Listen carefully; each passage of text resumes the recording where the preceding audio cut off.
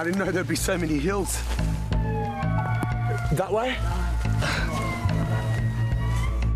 Ah, it's a big one. It's quite big. Madagascar is a wonderland for biodiversity. There are unique, fascinating creatures here found nowhere else on Earth. There are more than 100 species of lemur on this East African island. They're a sight to behold, but it's wise to keep your distance. Tropical rainforests are a Pandora's box for zoonotic diseases that pass from animals to humans, where a new virus could emerge and cause the next pandemic. Madagascar is one of the poorer countries in Africa. People are vulnerable to infections from wild animals. We are interacting more and more with animals, and we're encroaching more and more into natural habitats. I think people should be concerned about Madagascar. In the final episode of a series about pandemic preparedness, we ask, how do we contain disease outbreaks in remote corners of the planet and protect our biggest cities? So let's flatten the curve.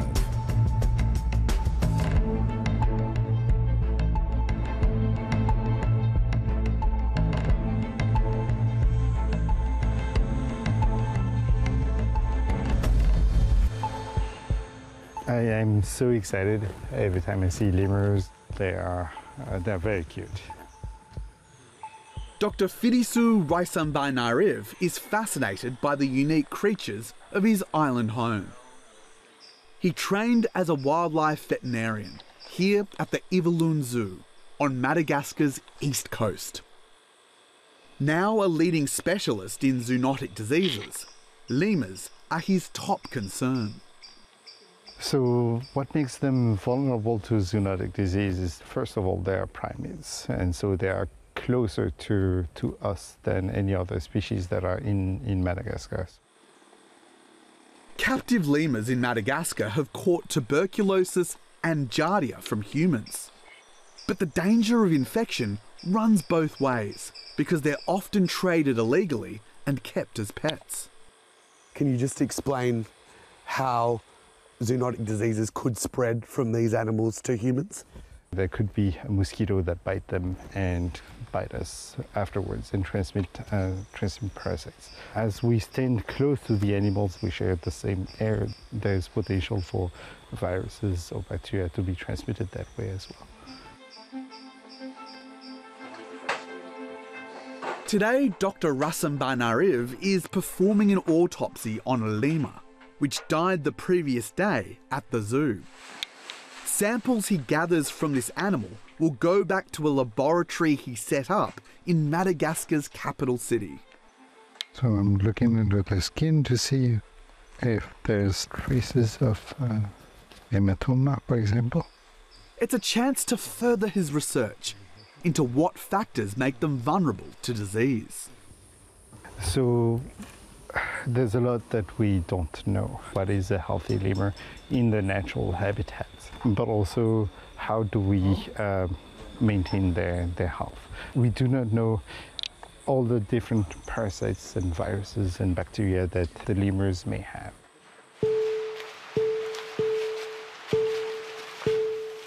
Leading a team of students, he conducts field research in Madagascar's remotest rainforests for an American university. This is a camera trap.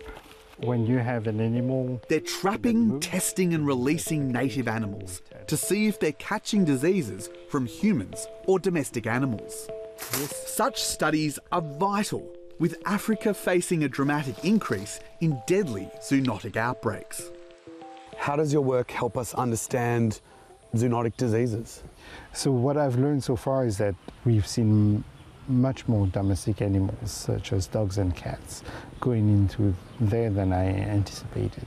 Another thing that I've learned is that those dogs and cats indeed do carry bacteria and viruses in their feces, and those do infect the wild species of Madagascar. With close to 2/3 of Madagascar's population living in rural areas, Monitoring the health of animals in villages is key to stopping zoonotic disease outbreaks.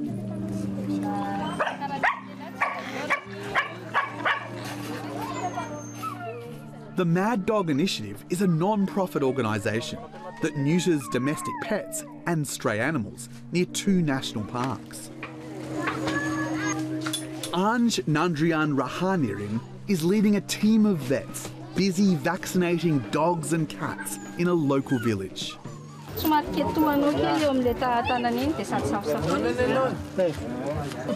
Le aretina mifindra amin'ny alalan'ny olona sy biby dia miena le izy amin'ny asa ataonay. Hatran'izay moa mehita fa metsaratsara zany le alika rehefa vovosotra, zany hoe manomboka ame matavitavo ry zareo tsy de manaikitra olona firy tsy de mandehandeha lavitra firy. Ny alika matetika rehefa mbola tsy vovosotra de tia mamaritra ny toerana misy anazy, de rehefa mipipihany retsy iny zany iny pipihiny mety misy aretina amin'iny. Their main focus is reducing rabies, a zoonotic disease caused by animal bites, which kills close to 1,000 people across the island nation every year. Anj says the Mad Dog Initiative also tries to educate local communities. Tena mbola maro tokoa ny zavatra tsy fantatry ny olona mikasika ny aretim-mifindra. Ety anaty ala koa manko zany misy indraindray ny olona mbola mihaza. Rehefa mihaza iny izy le biby hazainy zareo zany mety marary. De tsy fantatry zareo de hoan'ny zareo nefa le izy.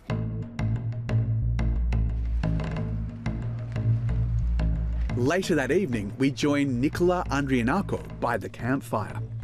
He often hunts and eats wild animals, known as bushmeat. Today, he's caught some native tenrecs, a rat-sized mammal. What does it taste like? Mitovy amin'ny kisoa izy io. Fa izy io zany de mbola sakafo amin'ny ao anatin'ny fahafahany rehetrarehetra zany mihinana azy. Fa mahay mihaza ianao de afaka mihinana azy. Nicola doesn't see any dangers from bushmeat, even though bat hunting was the likely cause of Africa's worst Ebola outbreak, which killed more than 11,000 people. Za aloha tsy mieritreritra hoe misy atahorana momba anazy.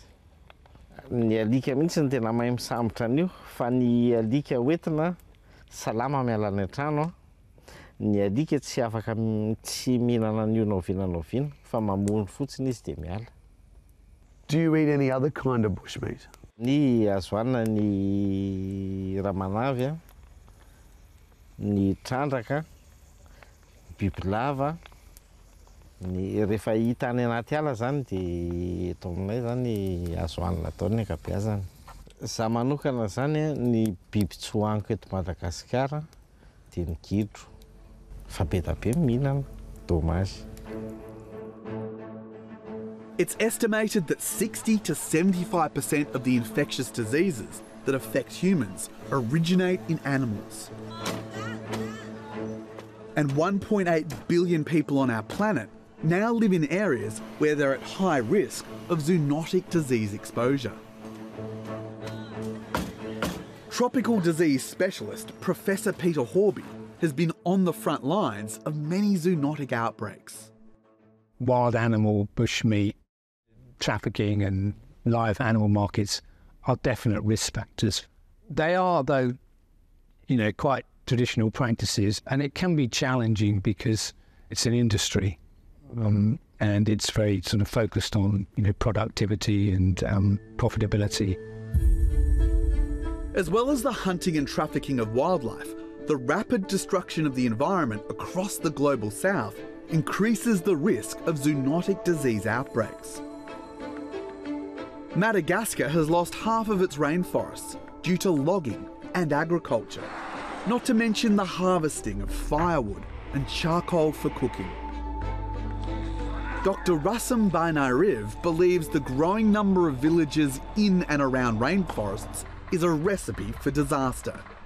Hotspots of zoonotic disease tend to be places where you have high biodiversity and high human population with increased interactions with domestic animals, wildlife, and in the natural habitat. Madagascar checks all of these different boxes. Madagascar has one of the highest rates of plague in the world, spread via fleas, usually from rats. 80% of the population live on $2 a day. Few can access professional medical care or proper sanitation. This country was one of the least vaccinated in Africa for COVID-19. And low childhood immunisation rates have led to measles outbreaks. Nicola lost 4 members of his extended family to COVID-19. He's only been vaccinated once and says most villagers opt instead for unproven natural remedies, like a herbal tonic pushed by Madagascar's president. Eto Madagascar moa zany mampiasa an'le ravikazo mahasitrana. Ity ny atao hoe ravitsara. Ity zany anisan'ny malaza indrindra. Ity zany no evona no sotroina amin'ny aretina izay mitranga eo. Tsy afaka manoatra ianao zany raha ho any amin'ny dokotera dia tsy maintsy miaritra an'le nentim-paharazana ianao. It is not known whether these remedies were effective at all. Dr. Rasambanariv studied Madagascar's COVID-19 response closely. The authorities are not equipped enough to respond to an outbreak. To prevent pandemics in vulnerable nations like Madagascar, he says there needs to be more funding for programs based on a philosophy called One Health. So One Health is this field and concept of interconnectedness between human health, animal health, and environmental health. His work and the Mad Dog Initiative are examples of One Health projects being implemented by scientists, NGOs and communities across the planet. The issue is that disease surveillance is resource-intensive field. A lot of resources and capabilities are present in the Western world, whereas a lot of those interactions with domestic and wild animals with humans occur in countries like in Madagascar. The World Health Organization wants to embed One Health principles into frameworks for pandemic preparedness. But its Deputy Director, Dr. Michael Ryan, says Global South nations are reluctant. They want to understand what's that going to cost us. We're already dealing with the climate crisis, dealing with the whole animal-human interface. That has real costs to an economy. If you're living on $1 a day, the last thing you're thinking about One Health. You're thinking about your kid who has diarrhea because they're drinking dirty water. That's what you want fixed. You're not worried about a monkey up a tree in some far-off jungle. Ensuring poor countries are pandemic prepared matters to everyone. COVID-19 proved that disease can spread at lightning speed across an interconnected planet that's rapidly urbanising.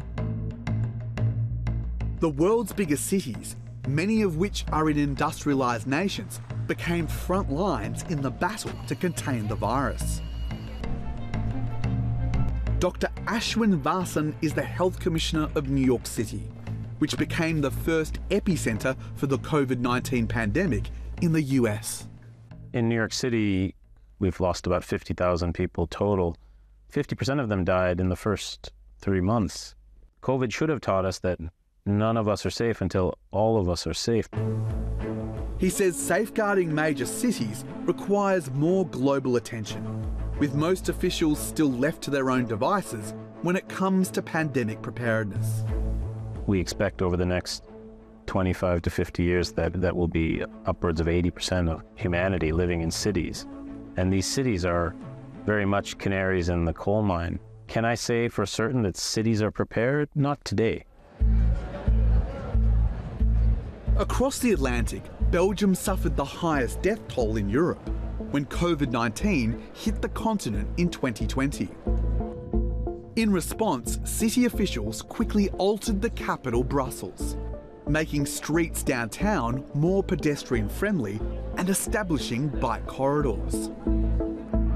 Tropical disease expert Dr. Erika Vliega advises the Belgian government on pandemic preparedness. Taking care of pedestrians can help to control infections.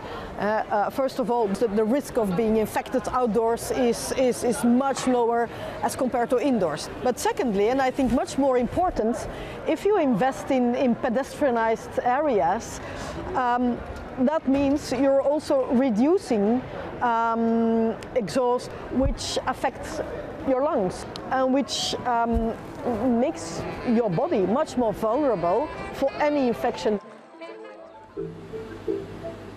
It's also encouraged that indoor spaces for public gatherings, like this local pub, install carbon dioxide monitors to measure the risk of transmission of airborne diseases. So the higher the CO2 is, the more likely it is that viruses can circulate and can be transmitted. When the CO2 concentrates already a bit, it blinks orange, and when it really goes above a dangerous level where it is very likely that viral transmission may occur, it will blink red, and that is like a sign that you need to have a current of fresh air, to open the windows, to open the doors, etc. New buildings in Belgium have to adhere to higher standards of ventilation. But do these initiatives work? There are measures like CO2 monitoring, like increased ventilation, like increased ultraviolet light, that can play a role. None of these are magic wands, but together, if you layer all these things together, you can reduce the risk of transmission of infections. When it comes to pandemic preparedness, the greatest vulnerability across this ageing continent remains the elderly. Elke Plovi's 71-year-old father, Eddie, caught COVID-19 while visiting his sister in a nursing home during Belgium's second wave in November 2020. When my father was brought into the hospital, it was like panic over there, understaffed. So I could feel the stress. In the first wave, there was a lot of attention. And I was thinking that the second wave, I would have been prepared for this situation. I remember very well the last time he called me, because at that time his breathing was really difficult. And then he said, yeah, this is it, Elke, I have to put the phone down. And then the nurse, she said, yeah, we're going to intubate him because it's really too difficult for him to keep on breathing. Like this. But then when my father died, for me it was really, really, yeah, how should I say it? I think it was the most lonely time I've ever felt in my life, because you suffer from something and you cannot share it with anybody. As the years pass since his death, what stays with Elke is the sense of a cold clinical medical system under severe strain. They phoned me like 1 minute, that was it. Your father died, you can collect his belongings tonight at 6 o'clock, and that was it. I was really, really angry that they didn't really say anything about how he was he scared? Also the fact that he died on his own. How does this system need to improve? Well, the COVID crisis showed me that there was a lot of inhuman behavior or unhuman behavior. People were treated as patients, as numbers, like you were a number on a computer, and that was it. As the virus swept across the United Kingdom and Europe, nursing homes became the epicenter of tragedy. Few facilities had disease infection guidelines. Staff struggled to obtain protective equipment and weren't trained how to use it. During the first wave, 2 out of 3 COVID-19 deaths in Belgium were in nursing homes. Amnesty International found local authorities were slow to implement protective measures in the aged care sector and didn't seek hospital treatment for many infected patients.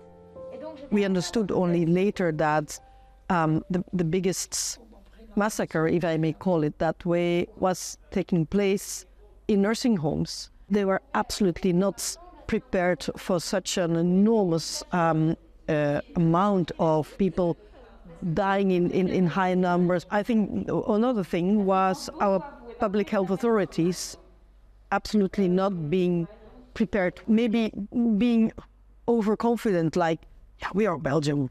What could happen? The Wingert, a private nursing home in the city of Leuven, provides specialised dementia care to 120 residents. Patients are spread across several communal units, like this one, with dedicated teams of carers. En van welke firma was je? Baxter was ik. Nee, dat was een privé. Een privéfirma? Ja. Ja. Daar heb ik 40 jaar gewerkt. 40 jaar? Ja, mijn hele carrière. When COVID-19 hit, the Wingert's director, Jan van Wezer, took a different approach to most aged care facilities. He prioritised quality of life. When patients fell sick, they weren't confined to their rooms, and family members were allowed to visit them. We immediately decided to cut off all the houses from each other and considered them as bubbles. And we gave a lot of trust and autonomy to all the staff members, and we said, look, you know what to do.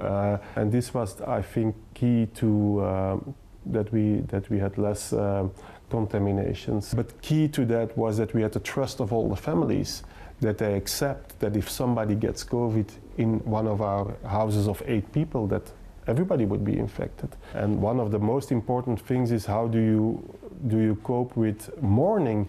If somebody dies, this is only once. You cannot redo it. And dying alone is for us, it was a no-go. Jan van Weezer's approach is now the subject of a university study, which has garnered interest from Belgian government officials. The reason? Far fewer patients died here compared to bigger government aged care facilities. Reducing the risk of COVID was, of course, our aim. Let's be clear on that, but not at all costs. So basically what you're saying is sometimes the social dimensions of the crisis have to be given more emphasis than perhaps the threat to health. Yeah, and you should re-evaluate every day. There were points in time where we evaluated directions given by the government and that we were prepared to go all together to prison if somebody would sanction for it. But it was an ethical red line which we didn't want to cross. Frontliners like Jan were forced to make critical decisions during the COVID-19 pandemic. But future catastrophic disease outbreaks could present even more daunting ethical challenges. The pandemic has really shone a light on the ethical and moral dilemmas that are faced with controlling disease. It comes down often to a value judgment. Do you want to protect everyone absolutely from infection, or do you also put more weight on the economy or education? When you are confronted with a limited amount of goods, there's always choices that you need to make. We had a limited amount of beds, of ventilators, and then that means you have to think who is most likely to survive. And that means you have to have these debates long before a pandemic hits. From the remotest corners of Africa to major global capitals, we've seen very different ways in which communities have learnt from COVID-19 and how they are preparing for future pandemics. What they all have in common is a need for more funding and resources. It's all wonderful to have these plans, but at the end of the day, you need resources. You need to have more investment into public health, and so that has to be the call to action. COVID-19 put our pandemic preparedness to the test, and the experts say we failed. Complacency could see history repeating if we don't take the threat of disease more seriously. Some countries responded well, others didn't. But I would say overall, our level of preparation was poor. The world is not a very easy place right now. The frequency and intensity of health emergencies is rising. Our health systems need to be made stronger. We're in a very divided geopolitical world. There's an awful lot at stake. But the one thing that I think everyone agrees on is health is a human right. The protection of health is important to every nation. And we can't achieve that unless we cooperate. It's a simple fact. That was the final episode of Flatten the Curve. In our other episodes, we examine the challenges in preparing for the next pandemic and ask if a new global treaty can address vaccine inequity. To watch the series, go to aje.io/virus. Thanks for watching.